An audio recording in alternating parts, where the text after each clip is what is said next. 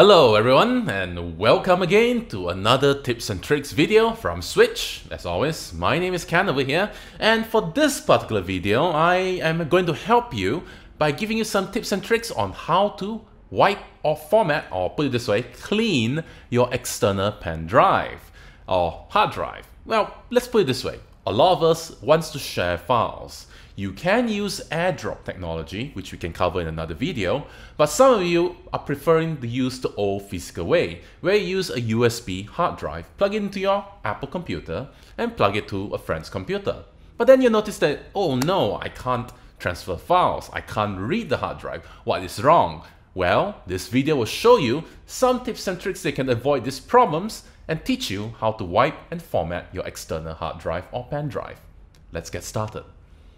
So right now what you're seeing is my standard operating system running macOS Sierra 10.12. As with all my previous videos, I'll be using a few teaching aids. From time to time, if I click my mouse, you'll see a feedback on the screen. And also, you'll see me zooming in and zooming out to focus your attention on certain parts of the operating system interface. Now, let's get back to the topic, which is showing you how you can prepare a pen drive or external hard drive. It's actually quite easy. You need to go to this utility. Right now, I've actually prepared an external hard drive. It's plugged into my USB port. So to launch this utility, there's a few ways. The easiest, click on Spotlight and type this utility. This will give you the first result, which is this utility application. Hit the Enter key on the keyboard to launch it. Alternatively, if you want to find this utility manually, all you need to do is just click on Go to Utilities, and inside there, find the This Utility application. Double click on it to open it. Now, the This Utility application is a very important application. This is where you can erase, format, or prepare your drive. It could be an external hard drive, it could be a pen drive. So right now, you can see here, I got an external hard drive. This is my 1 terabyte USB external physical disk. So if I want to prepare it, it's actually a very simple matter. I select the root, that means the main, the primary physical device, which is this 1 terabyte hard drive. I click on Erase, and I give it a name. Maybe I want to name it Can't, and I choose a volume format, partition scheme, and any security options I want, and I click on Erase. Once it finishes running through the progress bar, that's it. It's already prepared. Now, while that may be easy, there are a few things that you need to watch out, especially when it comes to volume format and partition scheme. So once this is done, I'll go and explain to you. So back again, I already formatted it. You can see that the volume name is called Can't. And you can see that on my desktop, that is my 1 terabyte drive.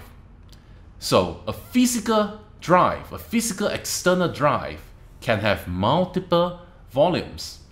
And this is where you need to be very careful with the settings, because when you click on Erase, it's irreversible. You cannot undo, you will lose your data. So let's go back, let me click on Partition. Partition allows you to split your drive. So let's say I have a 1 terabyte drive, I want to split it to 2 different portions, maybe equal 500 gigabyte. I just click on the plus button here, and voila, I already have a split, an equal split of 500 gigabyte. Of course, I could manually give it a different size. So let's say I want this to be 400 gigabyte, press enter, you can see that the pie chart here has changed. I can give it a name, in this case for untitled, I'll name it Switch. And that leads to the volume format. By default, you will always select macOS Extended Journal.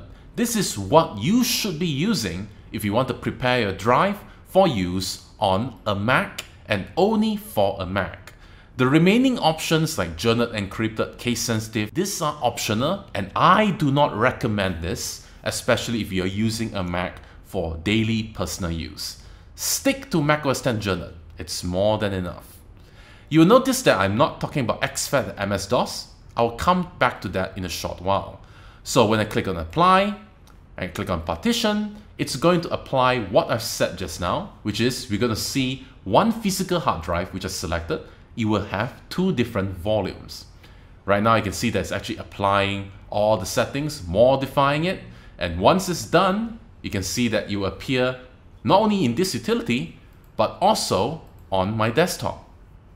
So right now I have two, Cant and Switch. So it's very easy to prepare a hard drive. Now, let's go in a little more deeper. I'm not going to click on partition now, I'm going to click on erase. So, same thing, whenever you click on erase, you will assume that you only have one partition. So I'm going to go back to a single partition of Cant, and volume format, this is where I need to explain. Remember just now I say that you should always use macOS 10 Extended Journal? That is the default. And use a partition scheme called GUID partition map. These two are matching. This is what an Apple computer can always read and understand. If, however, you want a Windows computer to be able to read your external hard drive, you will need to change this. Otherwise, a Windows computer will assume your external hard drive is corrupted. That's because it can't read it. So, if you want a Windows computer to read it, first of all, change your partition scheme from GUID partition map, change it to master boot record. This is a very neutral and very good partition scheme if you want it to be readable in Windows. You will also need to change the format. You must not use macOS 10 Extended. Instead, use either exFAT or MS-DOS FAT format. There are two differences here. Well, first of all, MS-DOS is intended for older drives because it supports a maximum file size of 4 GB per file. So if you plan to connect your external hard drive, maybe it's a very old pen drive, 256 MB, and you want to connect it to a very old Windows computer running Windows XP, chances are you need to format as MS-DOS FAT because maximum file size is 4 GB per file. If, however, you're trying to connect to Windows 7, Windows 8, Windows 10, use exFAT. exFAT allows file size beyond 4 GB. When you combine master boot record and exFAT, you will create a hard drive that can be read and written to by Windows as well as Mac. If, however, you switch to GUID and macOS 10 Extended, this will only work in Apple. It will not work in Windows. So with that being said, hopefully you understand how to prepare an external hard drive or pen drive for use for storing data. Again, there's no right or wrong answer. It really depends on your use and your needs. So I hope that you have learned something today on this tips and tricks video. Please support us by following us on social media, Facebook, YouTube, Twitter, so on and so forth. Please leave some comments, like us, and let us know what you want to know in future videos. Thank you all for watching, and this is Ken from Switch saying goodbye.